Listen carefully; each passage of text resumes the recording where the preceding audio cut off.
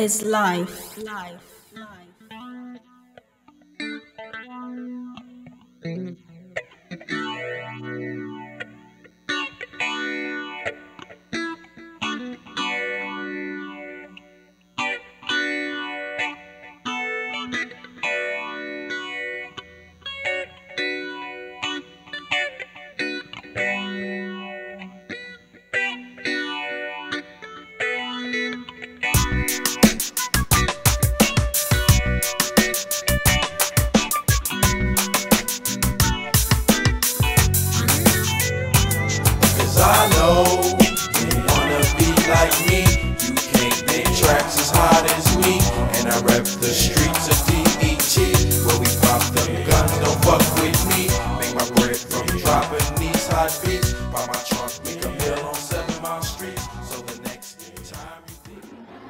Raw talk.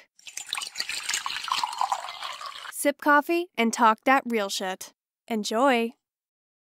You just don't want to eat. And I was forgetting to eat and I wasn't realizing because I had no taste, no smell. So I lost some weight from not eating like that. But other than that, like, it was like the flu. It was like the flu. Okay. Yeah, okay. Because everybody say they got different. One of my friends, he said he was so sick. He thought he was going to die.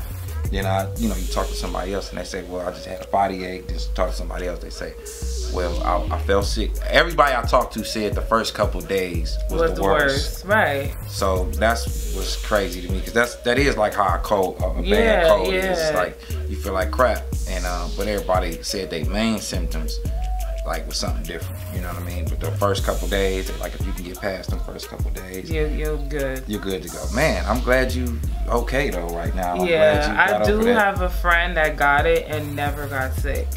All she said was every time she walked up and down the steps, she was out of breath.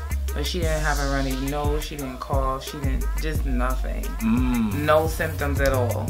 But she tested positive because she has a 9-to-5 and normally at a job they want you testing normally when you're coming back to work. She went on vacation, she had to take a test to come back and she had it. And she was not sick at all. Wow. So I guess everybody's immune system is funny.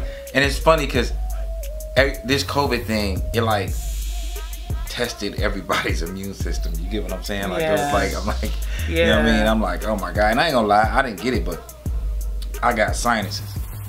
So I was scared I was gonna get it. Because sometimes my sinuses are so bad to where it feel like a cold, but it's just sinus. So I'm like, if I get a sinus infection, I'm more prone to get it. I don't know if I'm correct or not, but that's how I felt. I felt like because I got sinuses, if I get sick, just not severely sick, but just sick, you know, minor, you know what I mean? Yeah. Okay, if I get in contact with somebody with COVID, it's going down. So I was a little scared. I was extra paranoid because I know how I feel when I just got sinuses. I was talking about the Biggie documentary. Right. And I told you I thought about you when watching it. It's on Netflix. And when I seen it, I'm a Biggie fan. I didn't see that side of Biggie. Right. You know what I mean? Like that was crazy to see his childhood friends and stuff like that. But what made me think about you was when his mom took him to Jamaica every year. Yep. And his uncle said a lot of his musical talents came from him being around Jamaicans, and it was like they was rapping and stuff like that. So when you seen that, did you see, you know, anything that was similar in his life? Of course. Okay, of course. So tell us that. Once you go to Jamaica, it's just a different experience. Like, it's just, I can't explain it. So when I saw that part of I never thought that the mom took him to, but it's a thing. You always got to take the kids to the heritage. If you don't take the kids, they gonna say you're a dirty Yankee. You can't.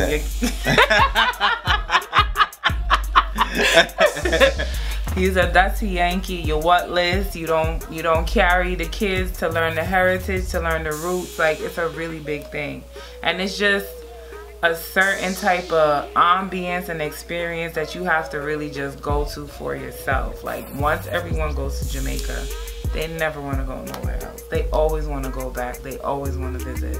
And the DJing thing, that's what it's called.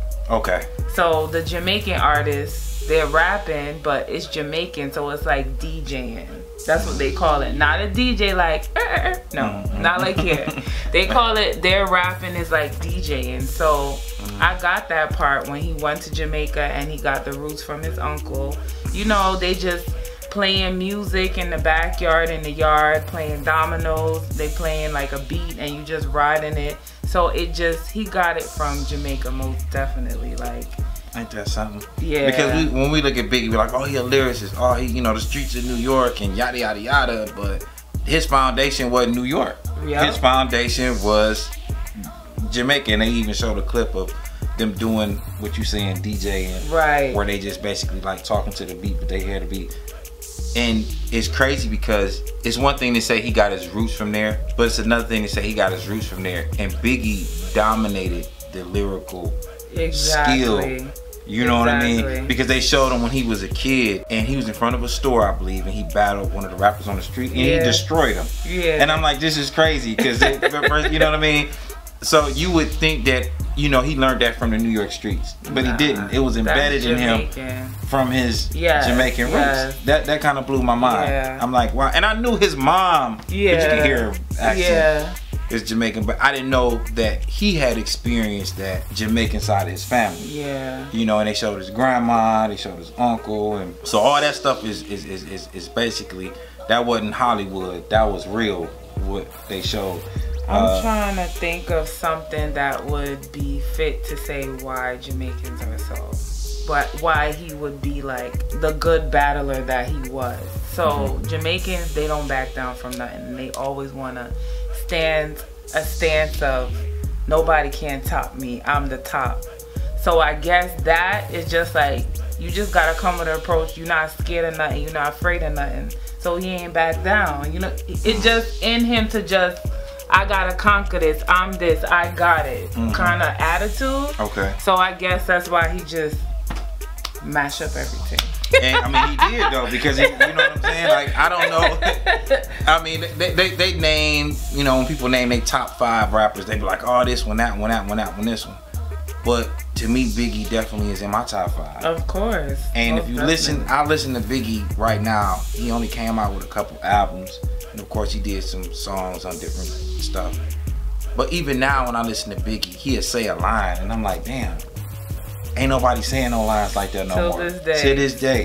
You know what I mean? His stuff's still relevant to what he's saying. So, I mean, he's one of my favorites. But I was glad they brought that part of him, because everybody give Puffy the credit. Yeah, you know, they do. They give, you know, New York the credit, and that's fine. But if you got to start from somebody's, you know, younger period and what made them the way they are, and that's why I like that part of Biggie. And they, you know, his friends, they show, you know, his different family, and you know, and they always say, oh, Biggie, he sold drugs, he did this. So when they came with the Jamaican part, I'm like, oh, okay, I get it now. And he became a legend. I mean, he still is a legend, you know what I mean? To this day. So that's crazy. So you know them streets and the whole Jamaican side of the, you can relate to Biggie from that. Definitely. From that aspect. That part of Brooklyn though, it's mad Jamaican. And in that era when he was growing up, every time a Brooklyn, New Yorker heard an accent, they was just Jamaican, which is not true. They were from Trinidad, they were from Guyana, they were from Haiti. But it was just them damn Jamaicans, and it's just like they were from other places. So that part of Brooklyn, all the Caribbeans were. It was still a thing to be Caribbean in the right there in Brooklyn. So it was still there, the heritage and everything. That's the whole little. That's the part of Jamaica. That's the part of Brooklyn all the Jamaicans are. So. That street they was definitely talking about, Fulton. What is it? Yeah. Is that's supposed to be the grimy section? It is.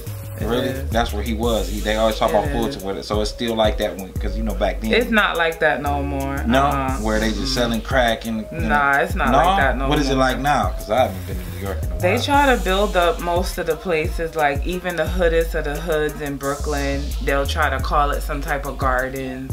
And then they try to build up the community way different. It's different. So it's better? It's not as... It try to be. It try It's still Brooklyn. Brooklyn is Brooklyn. I mean, the Bronx is the Bronx. Like, The same thing here in Detroit. They trying to build it up, but I mean, I hate to say this, but niggas gonna be niggas. You know what I'm saying? I try not to say those things. Well, I really do. Yeah, niggas gonna be niggas, man. You know, until that mindset change. Yeah, until that mindset change, you know what I mean? It's gonna be that way because they're building up a lot of stuff in Detroit right now, and it looks nice. Yeah. But the mentality is the same, so it's still litter, it's still drug selling, it's still, you know, it's like, man, okay, that look nice, but it's almost like they building something so when suburban people pass through it, they'll say, oh, this is nice, and that's it. They're not looking at the everyday trouble that's going on, and eventually it's gonna look like shit again.